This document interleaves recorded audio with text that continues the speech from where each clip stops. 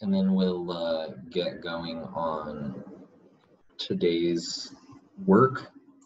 I'll be changing stuff up just a little bit, just because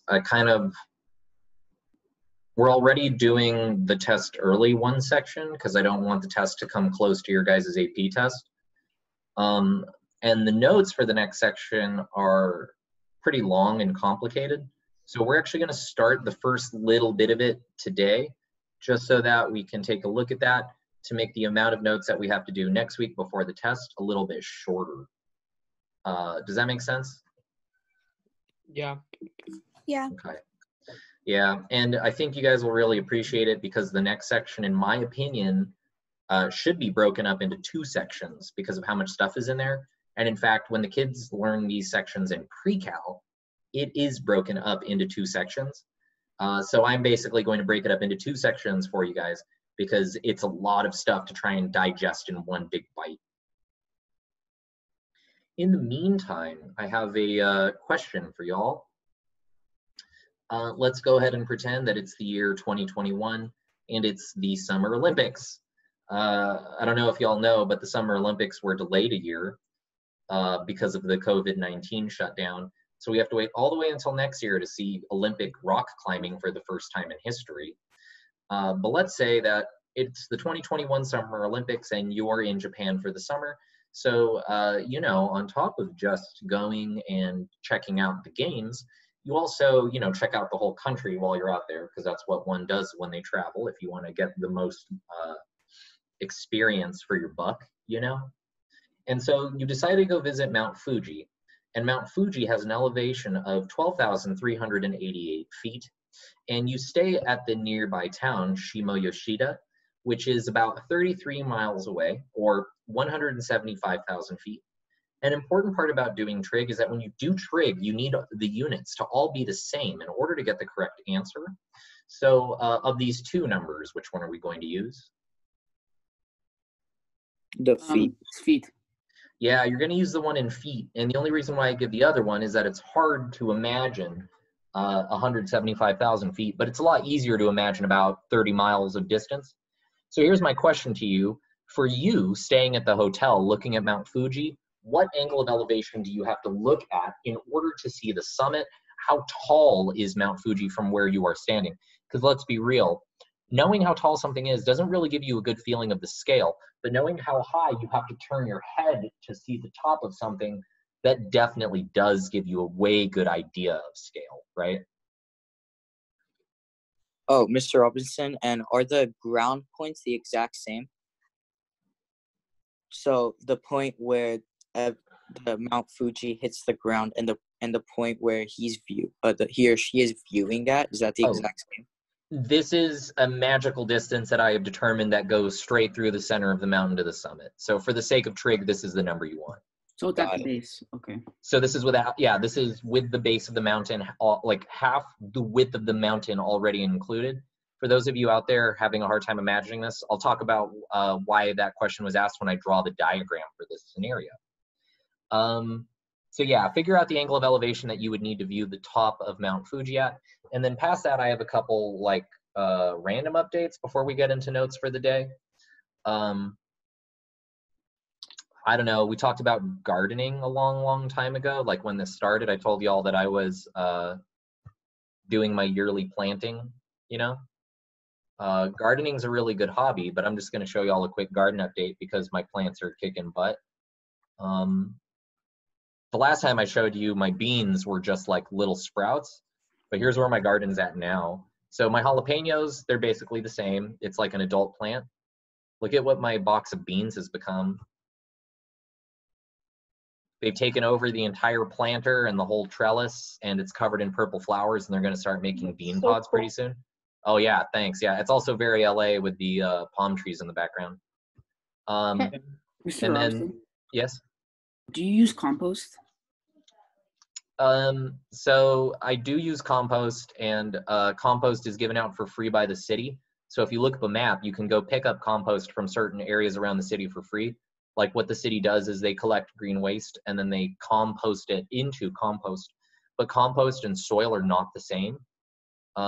Compost is meant to be put on as a top layer, and it has two functions. Number one, it acts as fertilizer because it slowly decays and goes into the soil, which re-enriches it.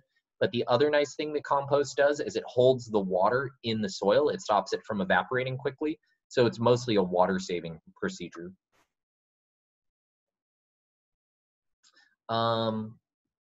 This is an avocado tree, or at least a baby one. This is a Chinese vegetable called bok choy, the one in the back.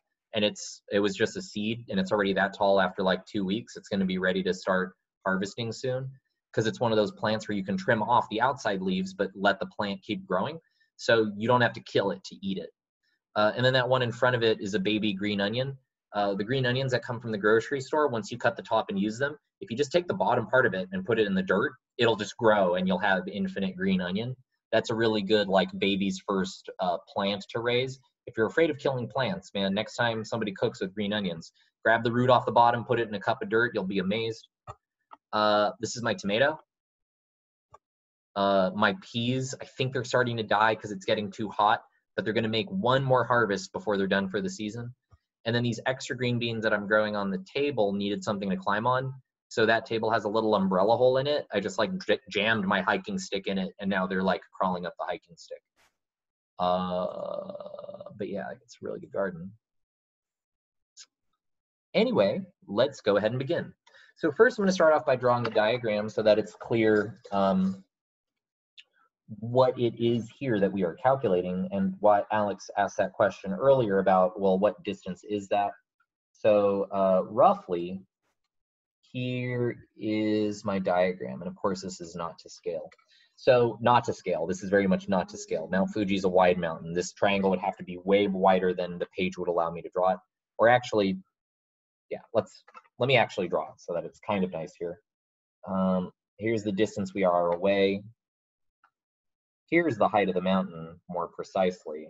Yeah, this is a better idea of this triangle. And so this triangle is your line of sight. So you're staying in some nearby town, and you wake up at your hotel in the morning and you decide to look out at the mountain and try to look at the very, very tip top of it. And the mountain is over here off in the distance, just doing what a mountain does, being very tall, right? And the question that was asked was about whether or not this includes this. So when I say 175,000 feet, that will always be the easiest to use version of the number being presented. I am somehow getting the distance from where you are staying at the hotel to the bottom center of the mountain, so that this makes a perfect right triangle. So this is our 175,000. And then the height of the mountain over here on the other side, the mountain's summit is at 12,388 feet. And so if I want to know the angle of elevation, which is to say how high do I have to look up to see the tip top of this mountain, what ratio am I going to use? Tangent. Good. So tangent of theta is going to be equal to opposite over adjacent.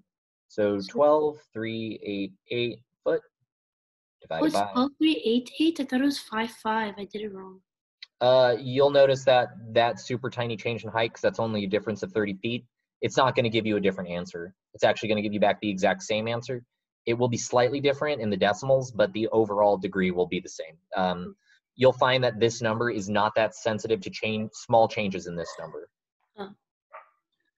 And the reason why the units need to be the same, and this is really a technicality, but it's worth knowing now, is that the units actually cancel out when we divide them. So when we do inverse tangent, there's no units in there. Trig functions don't process units. The number you put in is unitless, the number they give out is unitless. So you got to make sure that those two units agree. If one is in foot, they're both in feet. Nonetheless, I hit both sides here with inverse tangent.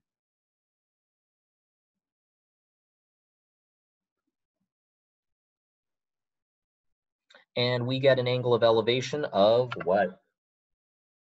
4.05. Yeah, I got 4 degrees. I was checking if I was on radians, because I was like, wow, this is a very strange number to get as a degree.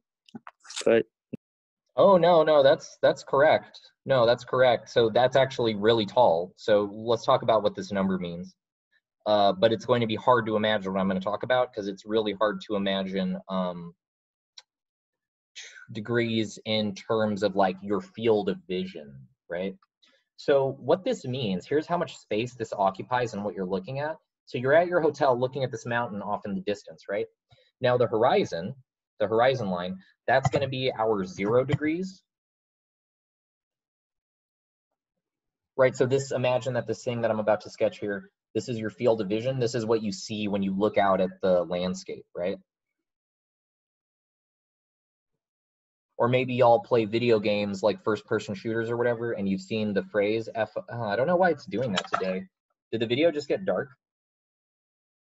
Let me see if I can fix it just by having the camera reset. Okay, that's better. Sometimes in video games, you'll see a setting called FOV. Who knows what this stands for? Something of view. I don't know that. Field of view. Yeah, field of view, which is to say how much space is in your visual field. So now this would be a lot easier to do if we were all in class, but you know that's been made impossible by a viral outbreak of some renown. So everybody follow along with me. We're going to look at the boundaries here of our field of view. So put your hands out in front of your face, right? And notice that you can't see everything. Oh, my mic's working. Okay. Put your hands in front of your face to test out your left-right field of view. So go ahead and move your hands outwards until you cannot see them anymore. So I'm moving my hands out until I cannot see them. So for me, that's about here. Right here, I lose my ability to see my hands while I'm looking straight forward. Now, for this to work, you have to keep your eyes straight forward because now you're using your peripheral vision. Of course, I can see my hand if I turn my head or if I turn my eyes, but my hands go about to here, right? So based on that information, we can tell that from the top down, we have some limited field of view. So here are your eyeballs, here's your head, right? And this is top down. Boy, that's a horrifying sketch of human vision. And so you can see out along an angular line here. That's your left-right field of view. And for most people, this angle here is about, yeah, it's about right. You have about 100 degrees. So left-right, you have about 50 degrees of vision. Is that first part okay? Wait, is that including Yeah. peripheral vision? Is that including what? Peripheral vision. Yeah, so your peripheral vision extends approximately from on center, 50 degrees to the right, and then 50 degrees to the left. Anything past that, you wouldn't be able to see it out to your side. Now, the world, yes.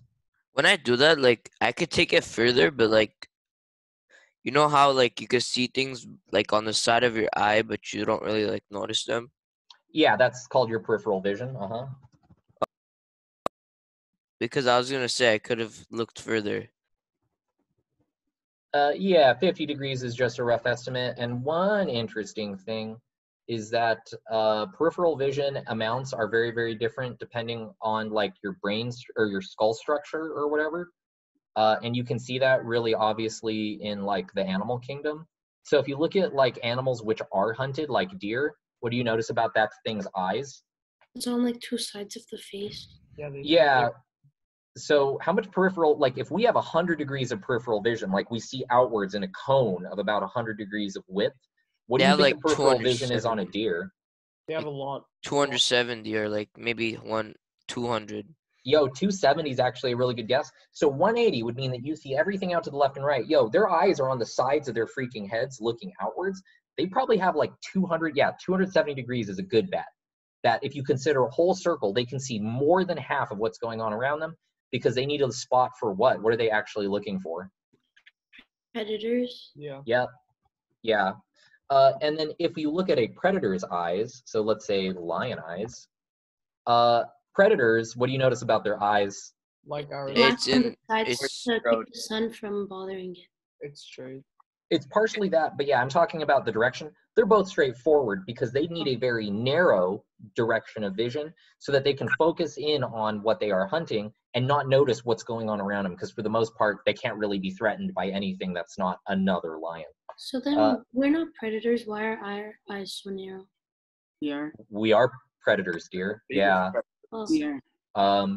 And I mean, I'm not even talking about like what we are now that we've invented swords and guns and humans used to do before we were like hunter-gatherer. I'm sorry, the hunting strategy that we did when we were in the hunting-gathering phase of humanity is we would just run animals to death. We are the most powerful long-distance running animal in the world, which is why humans run marathons for fun and we run ultra marathons for fun. Before we invented projectile weapons, the way that we would kill game on the plains of Africa is you just chase them for 8 hours, and no matter what the animal is, at the end of 8 hours, we'll still be running, and they will be completely exhausted. So you can just walk up to it, kill it, and then take its carcass back to the village. Yeah, we are a predator. It's just that we don't take our prey down by biting it in the neck with our teeth, because our teeth aren't very sharp, but we just chase them until they die of exhaustion. It's kind of terrifying when you think about it. Nonetheless, back to this field of view stuff before we got tangented off. You can also see that you have an up-down field of view. So put your hands in front of your face and look straight forward and spread your hands up and down until your hands are gone. And I would argue, I think it's pretty clear that this field of view is smaller than the left-right one. Like left and right, you can really get your hands out there for whatever reason, but up and down, your hands leave your field of view way quicker. Yeah, because isn't your like forehead higher than your like eye socket? It's a little bit of that. It's also the fact that your eyes are positioned left and right and not up and down. If your eyes were positioned like this up and down, you would have a bigger up-down field of view than you would left and right. But this is also why all of our screens that we're looking at, like if you're at a laptop, that's why our screens are proportioned this way, because 16:9 as a ratio is actually pretty close to the same ratio of what our field of vision is. And so up and down, we have a little bit less than 50 degrees. We have about 40 degrees of vision up and down. So from the horizon line, you look upwards 40 degrees. You also look downwards 40 degrees. So how should we interpret the fact that this mountain, Mount Fuji, if we're this far away from it, will appear as an angle of elevation of 4 degrees? How much of our field of vision does that take up? Like barely anything. No. It's going to take up our entire field of vision. It's going to take up quite a chunk of it. And here's how to think about it. The horizon is at 0. Looking upwards from the horizon, you have about 40 degrees, maybe a little less, 35. Downwards, you have 40 degrees, maybe a little less. 4 degrees, what fraction is that out of 40? 10% of your vision.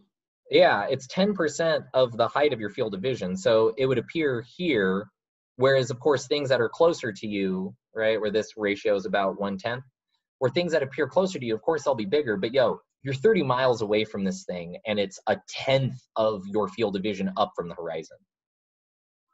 That's what Yeah, Are there all I mean by this is to put these types of numbers into context. To think about how big it would look, you have to think about how big your field of vision is. Are there any animals who have like a higher field of vision? I mean, field of view? Yeah, Eagles. prey have the highest field of vision, because again, like I said, the more likely you are to be like a horse. yeah, horses straight up have their eyes on the left and the right side of their skull because they're constantly scanning for prey. I don't know what would win, but I'm gonna go ahead and guess it's probably some kind of goat. Were pterodactyls like that? I have no idea about the fine detail about the skull shape of pterodactyls. Fish are also a really good look at an animal that has a very, very, very wide field of vision. Because their like like eyes are on the complete side of their heads. Yeah. Is that What why about, like like, heavy dogs and fish? cats on the front? Huh? Is that why dogs and cats are on the front because they're predators? Yeah, that's why dogs and cats both look forward, because for the most part, they're predators. Dogs, again, like this is a thing where like if they're straight forward, they're predators. If they're straight out, they're prey. But if you're doing stuff in between, you kind of get eyes that are somewhere in between, which is why dogs, they do a little bit of hunting and gathering, which is why their eyes have drifted away from how they were when they were pure wolves. Biology's weird, man. It's so strange. Anyway, I said today would be workshop for the section, and that's kind of true, but I also kind of lied. Today we're going to do notes, and I'm going to do a little bit of outline on the next section. I'm going to talk about what it is we're doing next week. We're going to start those notes today because, like I said, those notes are involved. So for the next section, let me outline it, and then we'll do the first derivation, but we're not going to do any examples or nothing too involved. I don't want to eat up the whole hour. But next week, the next section, 8.6, it's called the Law of Sines and the Law of Cosines. Now, in pre-cal, in the book that we use, these are laid out as two individual sections because there is a lot of stuff going on here. This stuff is not easy. So it's really wild to me that this book makes it into one, which is why we're going to draw a line in the sand today. And today we're going to do the notes for the law of sines so that next week we only have to worry about learning the law of cosines before the chapter test. Now, here's what the main thrust of this is. What is the one rule about using trig? What kind of triangles does it work on? Usually right triangles. Right triangles. That's the trick.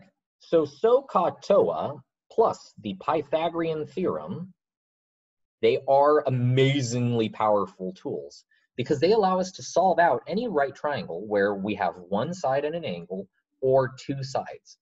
Under either one of those conditions, you can start from that initial information and you can build out the rest of the triangle. Well, here's a little bit of vocab that we need to understand what we're talking about today. An oblique triangle is by definition, this is a definition of exception, any triangle which is not right.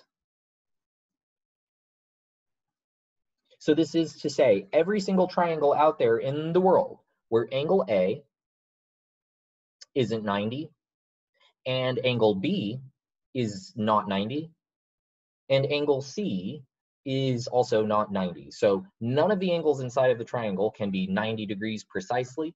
And if it falls into this category, then it is an oblique triangle. So this is actually describing most triangle, right?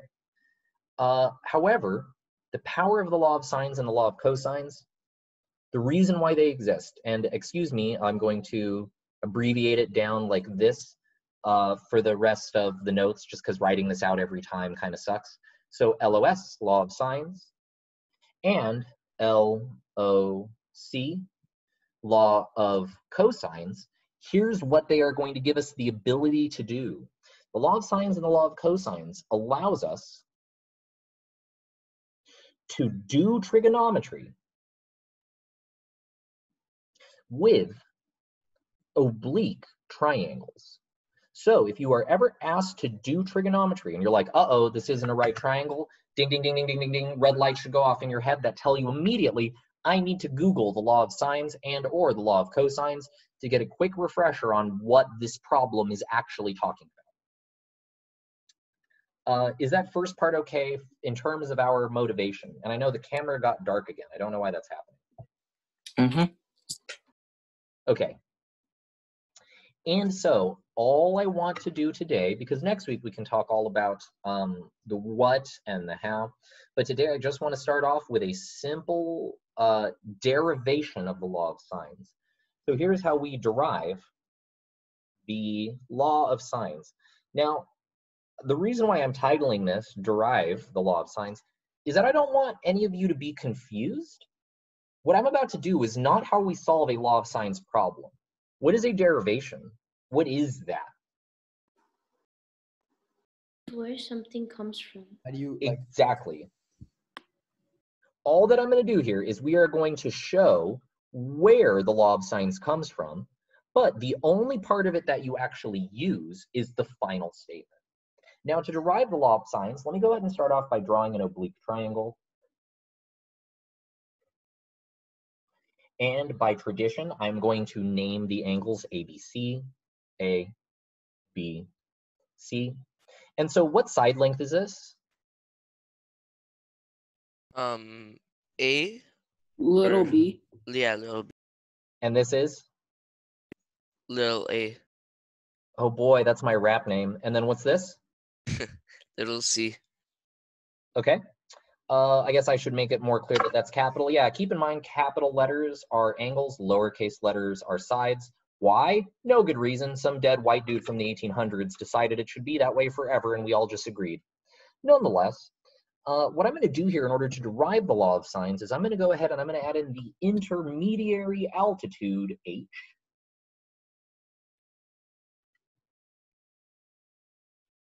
And know that h is not a feature of this triangle, so h should not appear in the final answer. Here's how we derive the law of sines. Let's go ahead and start off by taking sine of a. According to the rules of SOHCAHTOA, TOA, what is sine of angle A? Opposite over hypotenuse.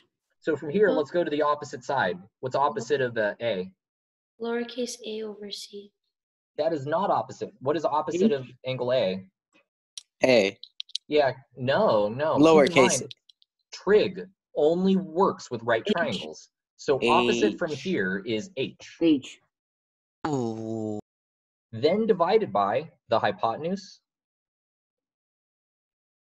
C. C. Step 1 is complete. Step 2, I also need sine of angle C. So sine is equal to opposite over hypotenuse. What's opposite from here? H over A. Divided by the hypotenuse, which for this right-hand right triangle, that's A. And like I said, H is not actually part of this triangle. It's inside the triangle, so that doesn't interest me. We're going to get rid of that, and whenever we're doing algebra and we want to get rid of something, we're going to substitute against it. So I'm going to solve this equation for H, multiply both sides by C. So C sine A is equal to lowercase h. And then over here on the right, I'm going to also solve it for h, then multiply both sides by A. A sine C is equal to h. And what's that called when A is equal to B and B is equal to C, so A is equal to C? The law of to the t. It's Yep, begins third with a T. third angle. No, something. Transversal? Law of transversals? No. Oh, glad we reviewed it because this is used a lot in math. So if you have A is equal to B and B is equal to C, so therefore A is equal to C, this notion is called the transitive property. So here I'm going to employ the transitive property. If this is equal to h, right, this relationship will give me that height. And this relationship is also h. It will also give me that height. What can I do with these two equations? Set them equal to each other. Set them equal to each other, yeah. So we get this beautifully symmetric trig object. C sine A is equal to A sine C. This is the fundamental version of the law of sines, but you'll always see it written a certain way. I'm going to write it that way for y'all, just because it's the way that you'll almost always see it written. This next step, it's hard to see why I would do it, but you'll see it once you see the answer, which is true of a lot of higher end math. I'm now going to divide both sides by AC. I'm going to divide both sides by AC. What cancels on the left? The C. What cancels on the right? The A. So this is to say that sine A over A is equal to sine C over C. And if we were to feel fancy, we could go back to our original triangle and we could actually add another altitude. If you added one more altitude, so for example, I could add in this altitude, then adding in this other altitude right here would allow us to relate a third ratio. And take a wild guess, just follow the pattern. What do you think that third ratio would be? Sine B over B. The law of sines would also state that sine B divided by length B would also hold for anything going on in here. This right here is our oh so useful law of sines. Are there any questions up through here? Yeah, I had a question. Why were we dividing by AC? Like a lot of things in math, it's because I know what the answer is. And the more math you do, the more that you'll be able to see steps like that. It is really for no reason other than the fact that it takes us from something where the terms are mixed to something where the terms are isolated. This is definitely one of those steps in math where the only reason I know to do it is the fact that I've done this derivation every year for the last 10 years of my life. This is one of those like sacred facts that you memorize that like, oh, the key to this equation is multiplying by AC for some reason. Well, is that just reducing, or does it is that just simplifying, or does it completely change the answer? No, it doesn't change the answer at all. And that's one of the most important things to take away about algebra. As long as I do the same thing to both sides and I make no mistakes, it never changes the answer. I could take an equation, any equation exists in the world, and I could add 4 to both sides, and that new equation is still true.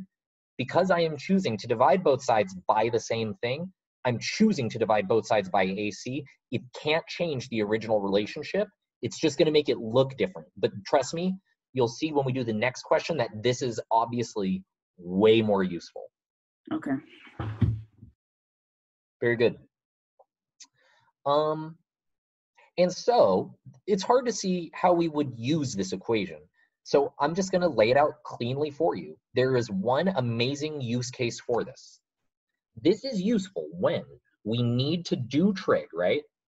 What kind of triangle do these two laws work on? What kinds of triangles, y'all? Oblique. We need to do trig on an oblique triangle. And at the end of this chapter, we'll actually make a flow chart of like, hey, what method do I use, where, and why? So if you need to do trig on an oblique triangle, that's the first sign that you need to use either the law of sines or the law of cosines. And you know that specifically it is a, God, why does the lighting in here isn't changing? And all my settings are the same as they always are. I don't know why the camera keeps dipping. We need to do trig on an oblique triangle. And here's the big and. We are given a side angle pair.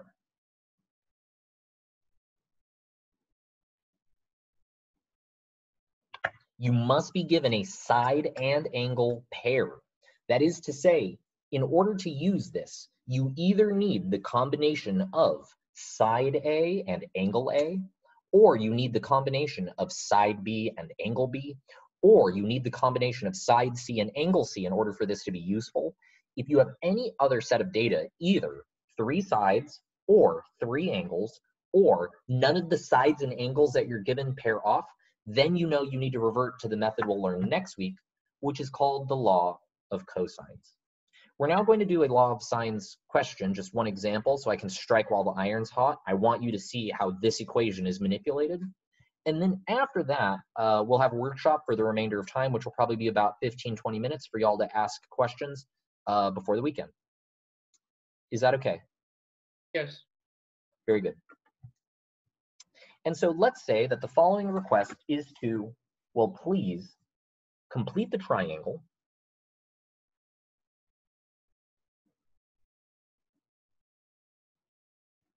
And we're going to round everything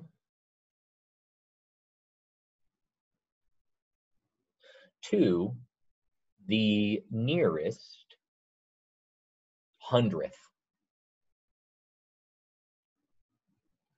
We always use hundredth in high school for whatever reason. I don't know why that's like the standard of chemistry. It's just a nice way to write decimals because then it ends up looking like money, right?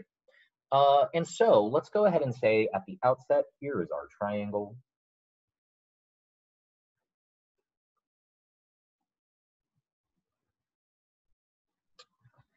And our measurements are as follows.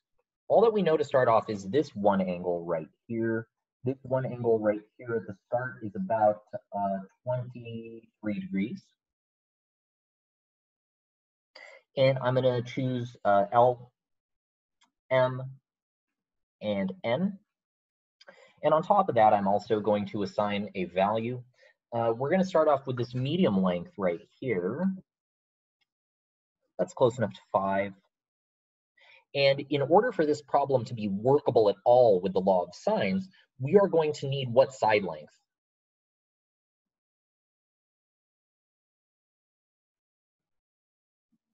To use the law of sines, we need a certain type of initial information. We need an opposite side and angle pair. So if I have this angle, what side do I need for the law of sines to work out? The altitude from M. The law of sines, and I mentioned this at the top, The law of sines has nothing to do with that altitude. That's where the Yeah. equation comes from, but at no point will we actually know what that altitude is. It's just an intermediary variable. For the law of sines to work, you need the side angle pair. So for the law of sines to work, we need this side. The other side would not be helpful to us in solving for the answer. So here's what the deal is. I'm going to tell you that this is a side length of 3. And believe it or not, this is sufficient information in order to solve for all unknown values. So just to make sure we're on the same page, this is angle L, which means 3 must be side length L. This is N, which means that this must be side length N. And we're missing angle M, and we're missing side length M. So a complete answer in terms of solving the triangle means that we need to solve for angle N, side M, and angle M. We're given 3 numbers. We need to use those 3 numbers to solve for 3 more numbers. And here's how we're going to do that. The first thing that we're going to solve for must be angle N. It is the one thing that we have information about, right? I have L and L. That'll let me set up one ratio. I have N right here, which will let me solve for N down here. So what is the law of sines? What do I write? Sine of? 23. We're going to do this with variables. So Okay. sine of L. over L. And this must be equal to sine of? N over N.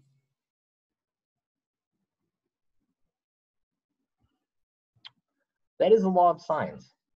And of the 4 variables that are here, I have 3 of them, right? Which 3 do I have? The 2 Up. sides and the L angle. I have L, I have L, I have N. So we're actually solving this for capital N. Let's go ahead and do that first. How do I get capital N alone? Multiply both sides by N. I'm going to multiply both sides by lowercase n. And this is true whenever you're working with advanced equations. Do the algebra first before you plug the numbers in. It's always a better look. So on the right-hand side, those cancel out. And now I have the equation that sine of n is equal to n sine angle L divided by side L. And now how do I get angle n alone? How do I undo sine? Inverse it. Now I'm going to hit both sides with inverse sine. So this is telling us angle n is equal to inverse sine of n sine L divided by L. Are there any questions up through there?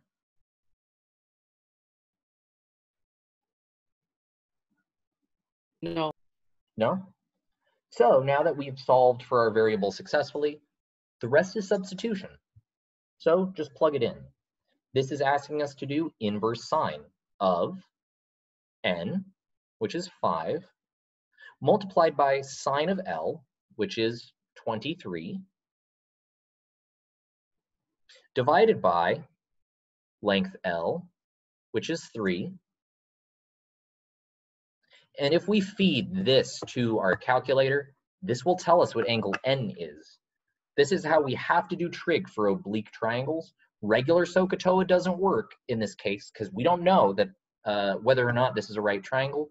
If you don't know whether or not it's a right triangle, it's a law of sines or a law of cosines question. So, inverse sine, 5 sine 23. Then divide that by 3. And then I'm going to close the parentheses. And notice all of this junk is on the inside of the inverse sine. Depending on how your calculator works, you might have to calculate this out first and set that aside and then plug it into inverse sine. But in the end, the answer you get should be 40.64 degrees. Angle n is equal to 40.64 degrees. Mr. Robinson, I got 0.65. It was somehow entered in your calculator wrong. Double check the way that you entered it. Okay. Okay, so let me go ahead and go back to my diagram, and then we'll be very, very, very close to solving this problem. N is 40.64 degrees. We just learned that this is one of our answers. So now that I've done that, how can I complete the triangle? Third angle theorem Yeah. for angle M. Number 90 one. minus 40.64. No, that doesn't work. This isn't a right triangle. Oh, yeah. You just So added, angle M it- must be equal to 116.36. 180 minus the sum of the other two. The third angle theorem tells us that all three angles of a triangle have to add up to 180. The 90-degree trick only works for what kind of triangle? right triangle. Very good.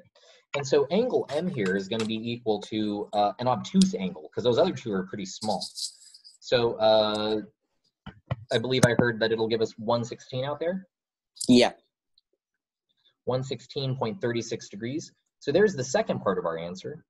So this is 116.36 degrees. That is also going to get a highlighter mark just to show that that was not there when we started. That's part of our answer. I'm only putting it on the diagram so that it's easier to imagine how it is that we're going to get the last bit of our answer. So what's the only piece that we're missing? Side M. Side length M, and how do you think we're going to calculate it? The law of sines. We're going to Because use we the can't law. use like Pythagorean theorem or anything like that. Correct.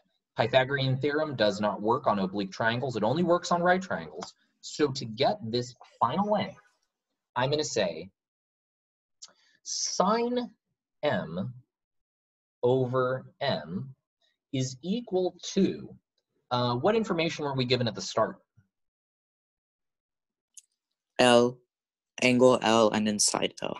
Yeah, and so for no particular reason, I'm going to use sine L over L. If you at home wanted to do this with sine N over N, you would get the exact same answer. That's fine. And of these four variables, I have these three. So which one are we solving for? Lowercase m. Lowercase m. So to get m alone, I'm going to do a little bit of algebras. I'm going to start off by multiplying both sides by ml.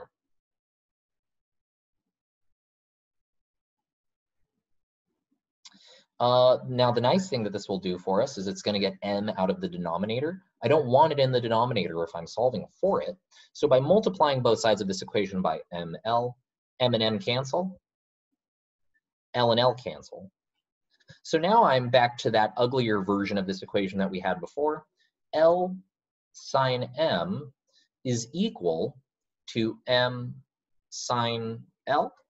And now how do I get lowercase m alone? Divide by sine uppercase L. Very good. So lowercase m is going to be equal to L sine m. And then to get this lowercase m alone, I'm going to divide the sine L over to the other side. I'm also swapping the sides of the equation in this same step so that the solution is cleaner. So this is telling us that side length m must be equal to side length L multiplied by this sign, then divided by this sign. And now we'll go ahead and plug in the numbers where L was 3. Angle M was 116.36 divided by sine of angle L, where L was 23 degrees. And again, this is all just numbers, so from here we feed it to our calculator. So 3 sine 116.36 divided by sine of 23. And this gives us a length of 6.88. So here's what the law of sines allows us to do. The law of sines lets us solve for sides or angles. It's just algebra once you set up the relationship. And it makes it so that not only can we do trig with right triangles, we now have the ability to also do trig with oblique triangles given certain information. We were able to show that based on these first three numbers, a length of 5, a length of 3, and an angle of 23, from that, we were able to calculate our first angle, 40.64. From that angle, we were able to calculate this other angle, 116.36. And from this angle, we were able to calculate this length, 6.88. Now, we can't use the Pythagorean theorem in order to check, but we can use the triangle inequality. Who remembers the triangle inequality from 2 chapters ago? Simply put, the triangle inequality tells us that the largest length is opposite the Largest angle. and the smallest side is opposite the, Smallest angle. and that makes good sense because the sides of a triangle, right? If this is your angle, it's going to go out and it's going to intercept a short side. But if your angle is big, it's going to go out and it's going to intercept a big side. An easy way to check to make sure you probably did it right is that when you're done, little side, little angle, medium side, medium angle, big side. Perfect. Are there questions on this technique?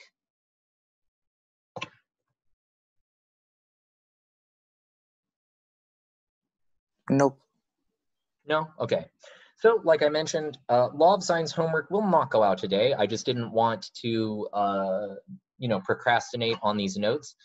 So next week on Monday, we're going to have the notes for the Law of Cosines, which is also a fancier technique. And then we're just going to have as much time as I can allow for us to practice. You'll have 2 homework assignments for sines or laws of sines and cosines, one from the book and then one that I've prepared for you. And then all of that will be to ramp up for the chapter test next Friday. I'm going to try and get your guys' quizzes graded and entered as soon as possible, either today or tomorrow, just because I need that stuff done and out of the way, because next week I have my own tests to worry about. Are there any questions from the current homework assignment that's live and out there, the one about angles of elevation and angles of depression? No, but I'm done, so can I go? I did it yesterday. Yes, if you are done and you have it uploaded, you may absolutely head out and start your Friday a whole 8 minutes early. See you, Mr. Okay. Robinson. See you, Mr. Robinson. Peace, y'all. Peace.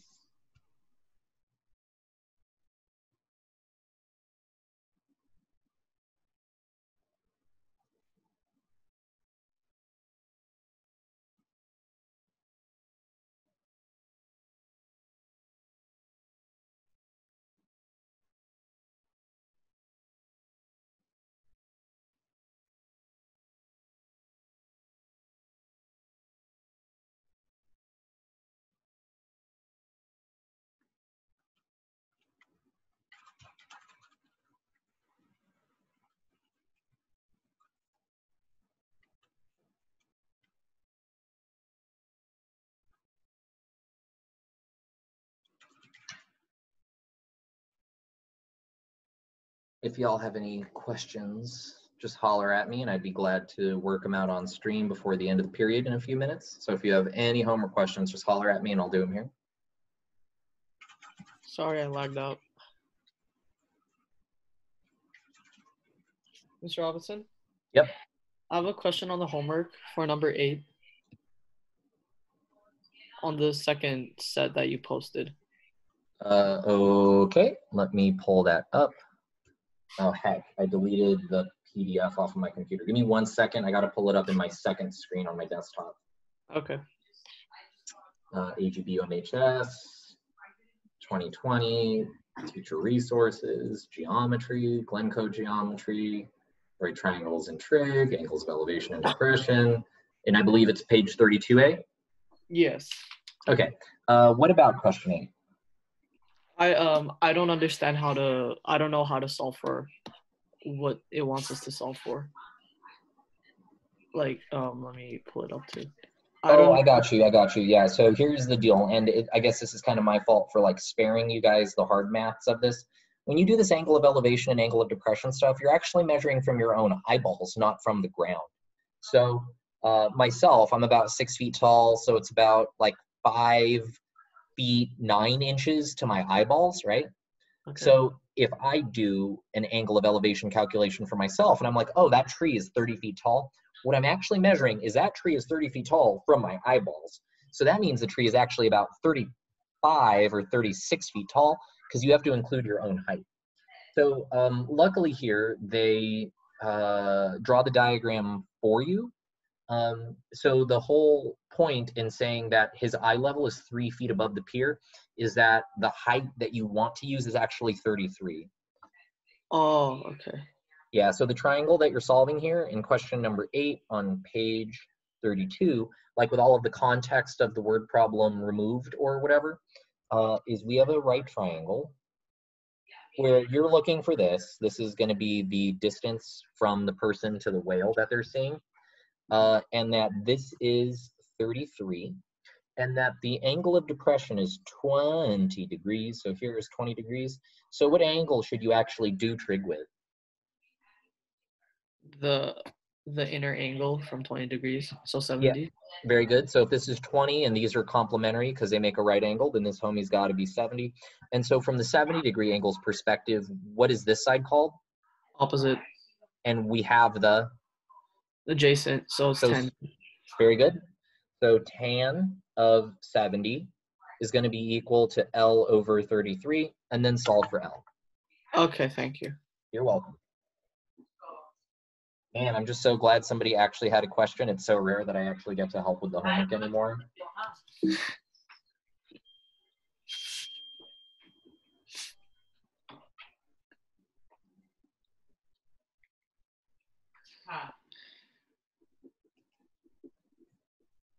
Plus it also, oh, by the way, everybody knows that they should upload their classwork for the week because it's Friday. I very much miss being able to just check everybody's classwork in class. It was way easier when I could just like walk around and eyeball all of them. I'm so sad now that's a thing that gets turned in that I actually have to flip through on Google Classroom to make sure everybody's keeping up with it.